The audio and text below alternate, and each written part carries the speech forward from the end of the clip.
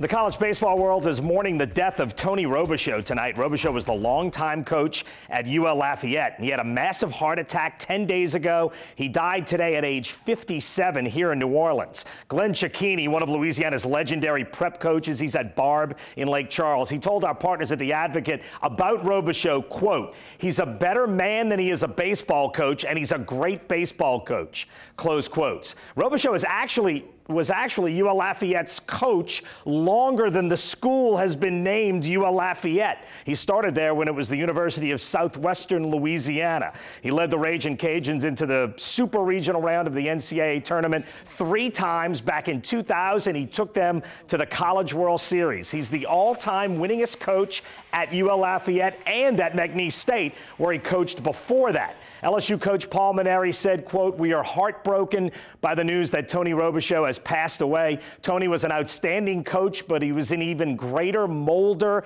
of young men, and the positive impact he made upon his players is immeasurable. Tony lived a life of profound significance, and he will be missed by all of us."